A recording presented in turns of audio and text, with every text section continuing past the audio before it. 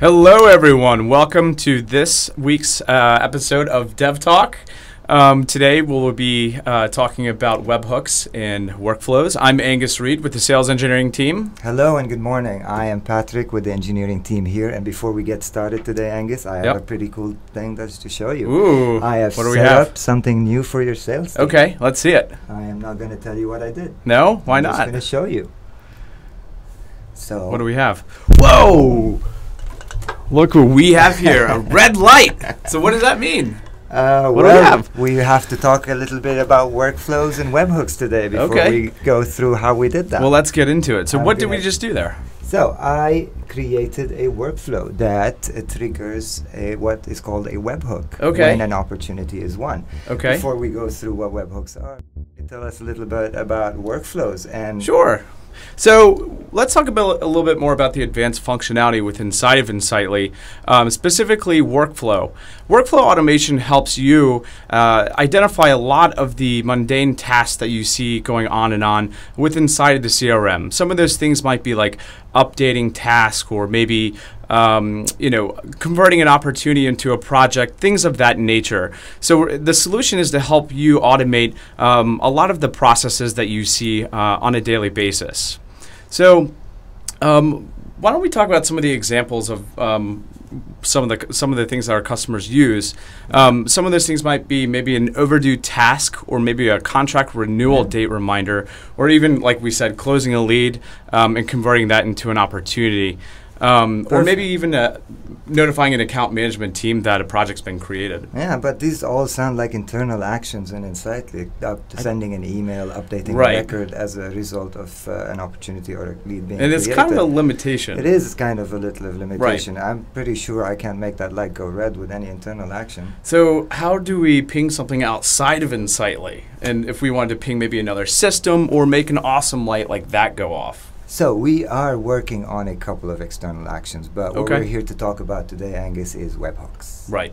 So first I'd like to go back and talk a little bit about APIs. So in our first episode, we talked a little bit about APIs and the different ways of integrating with APIs. Great. APIs for the longest time have been the external voice of an application like ours, a way to exchange data with the service that you created it like on. the highways we talked about in the last episode. Yeah, perfect.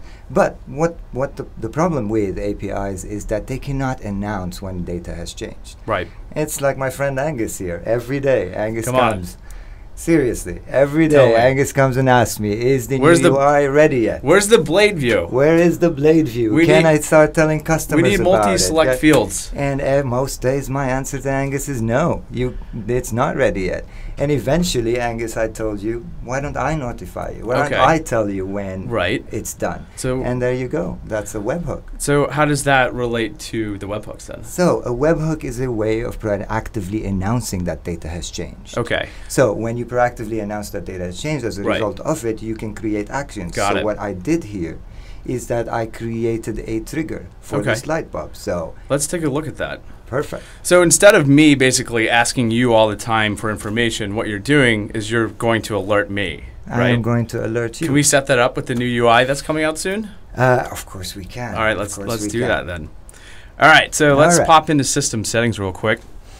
So I'm going to show the workflow that we have right now. So this is the one for the light. This is the one for the light. So inside system settings in the workflow process area, this is where we can configure this, right? This is where we can configure it. And we're going to start with the criteria. Right. Our criteria here is... What? It says state equals 1, right? Basically, when an opportunity state has been changed to 1. Got it. And that's what triggers your workflow. That's the criteria that triggers your workflow. Great. Okay, perfect. That makes sense to me. So I think the light is pretty cool, but I've got an idea.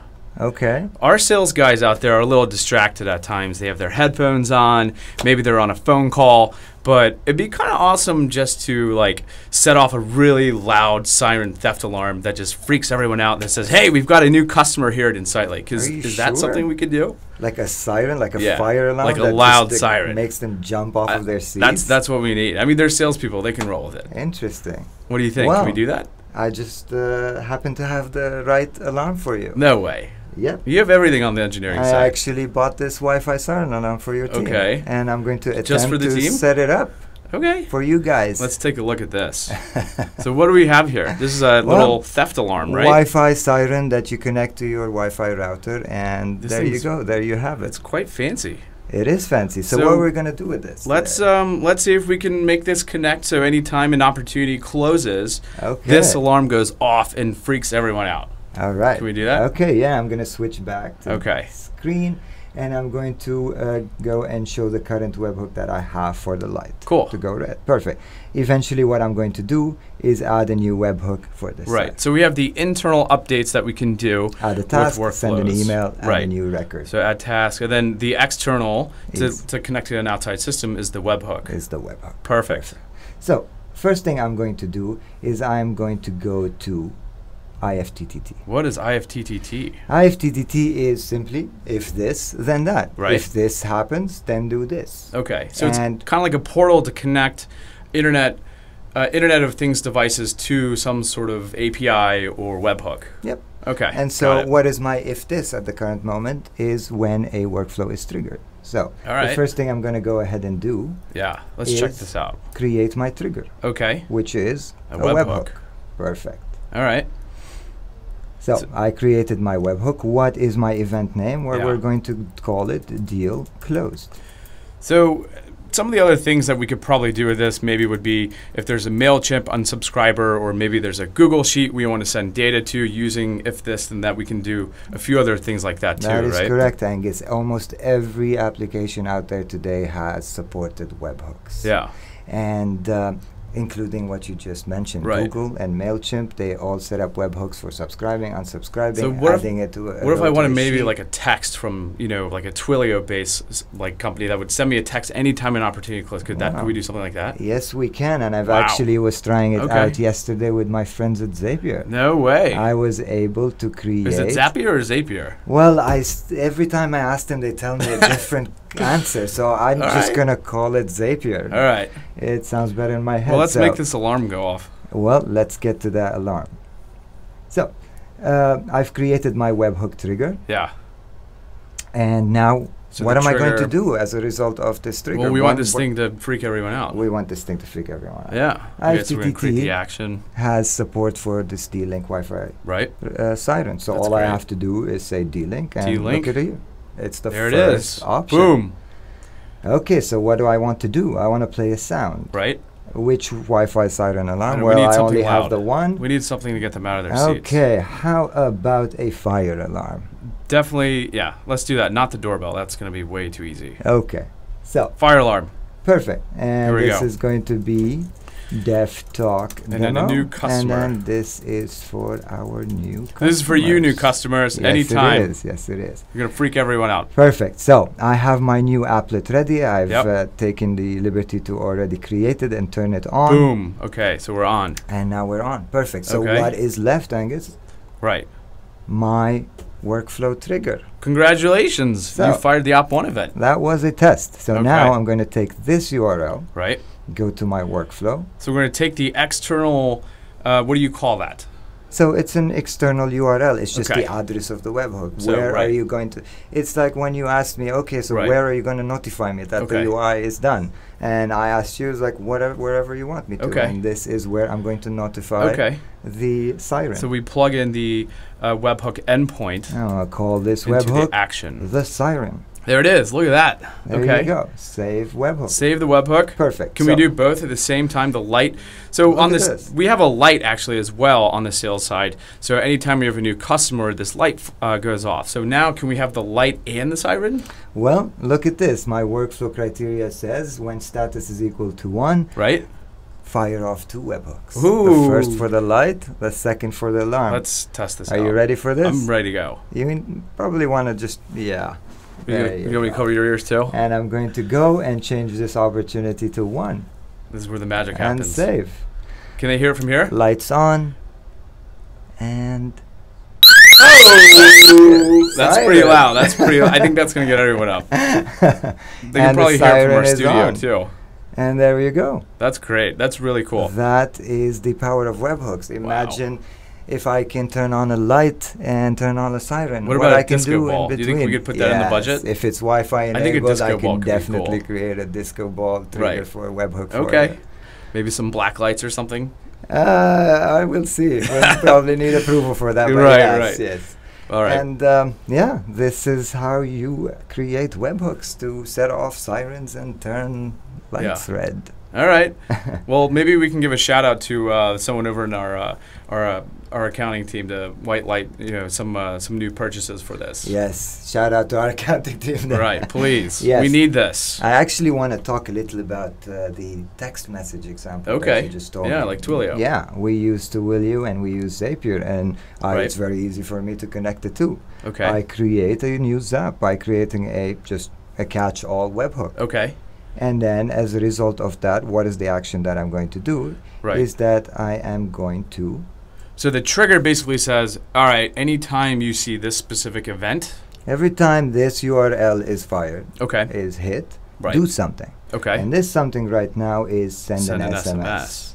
So maybe if I'm on the road and I want to know if my team's closing some deals or whatever they're up to, then I can get notified. Or maybe I need to update someone else on our team that an opportunity has closed or something along those lines. Yep. Or a task, perhaps. Or a task. You have a new task assigned to you. Okay. All right. So I'm going to save this. And I'm going to go through, select the from number, select the to number, add the message. And there are a little more advanced ways to work with webhooks because webhooks send you what is called a payload, which is the data that has changed. All right, now you're going too deep on us. Yeah. So I'm gonna leave it there, but suffice it to say that you have a new task. Okay. Basically. Great. That's cool. And now I have my webhook, which I can see then we here. grab that and throw it into throw it into my workflow, and boom, I got a text message. That's pretty great. And you see how powerful this is and how much you can extend outside of our CRM's world and connect to other services. To the external services. And to connect to external services. So if I have, for instance, like an internal software at my company, and we happen to have, let's say, an open API, maybe I want something to happen with inside of that system. I could do that too, right? Sure. Set up your own webhook as a result of it. Write your own custom code. Wow. Which brings to mind another action that we are working on currently. I don't think I should be talking about it right now. Don't tell product. Not yet, but I'm hoping to bring that to you, Angus, in the next episode and talk about custom code as a result of webhooks. What is that called? And so we call this Lambda. Okay. Lambda functions are custom code that you can trigger as a result of a webhook. A workflow. A workflow, okay. And that's all I'm going to say about that. So random custom code coming to an instance near you soon. Yep. Yes, it is. All right. Yes, so do you think we have any questions out there? I sure hope so. Does anyone have any questions for Patch or I about webhooks or workflow automation, making your lives easier? Yeah. Let's see. We might have a couple. I have a question here that says, can I connect it to QuickBooks? Well, QuickBooks is another one of these services that actually provides webhooks. And if they don't have the webhook that has a resulting action that you need, you can always also go to Zapier and any other connector services and choose your action. Got it. And so my action here would be so this is QuickBooks. Okay, so it's like an entire app store. You can search through these things. Yep. And that's so cool. And most of them provide their own webhooks, but if they don't, Zapier's got you covered. Now, so it looks like another question we just had. What's better, Zapier or IFTTT? They're kind of different, right? They're a little bit different. They're a little bit different, yes. IFTTT is very limited to the condition and trigger. So if this, then that. Trigger, it's more of like action. Internet of Things, right? Yeah, and so you add the action, and then based on that action you do. Zapier have taken the, put in the effort to add a lot more criteria to and a much richer process because you want to do multiple steps or you want to change data somehow. So so like maybe connecting different software to each other or things like that. They're very similar in most use cases, but in some of the more advanced use cases, you'd want to go with Zapier. All right, another one in there for you. Andrew. Andrew. can we not use Zapier to trigger an AWS Lambda function? Well, you can. I think that Zapier has actually enabled the ability to trigger a Lambda function, which is great. You can create your webhook trigger, and as a resulting action of that, just do your Lambda function. What would Andrew? What are you trying to build there? Yeah, that's an interesting question. Let's see what Andrew's trying to build. Well, while we wait for that, what else can we do with this Lambda? So or are we saving that? I would like to save that. Andrew, yes, you are correct. You can actually use Lambda functions right now with the current webhook action that we have enabled just by using Zapier. What we wanted to do is bring Lambda into Insightly, and in the next episode, I will go a lot more in depth about what we did and how we made that work. Cool. All right. Any other additional questions out there for us? Yeah. Well, we're very interested and curious to see what use cases you have for webhooks, how you intend to use them, some of the cool ways that you actually do, like with the red light or the siren. Can you do it one more time for us? Of course I can. Let's show them the actual color change. Of course Ready? I can. I don't know if that's too bright. Hopefully not. Let's try one more time. And opportunity there's no trickery here. Lights this on. This is real. Siren. Oh. 1, 2, 3. There we go. There you go. Cool. So this is real time. This is real time. This is real time. It's an instant webhook that is triggered that as a result will turn this light red. Cool. Let me change that back. But I'm pretty sure there are a lot of cool stuff that you guys can think of with webhooks, and well, we'll be very interested to see what you do with it. All right. Well, thank you all for joining this episode of Dev Talk. We look forward to seeing you guys next time, and take care till then. Yes, thank you, and take care. Goodbye. All right, bye.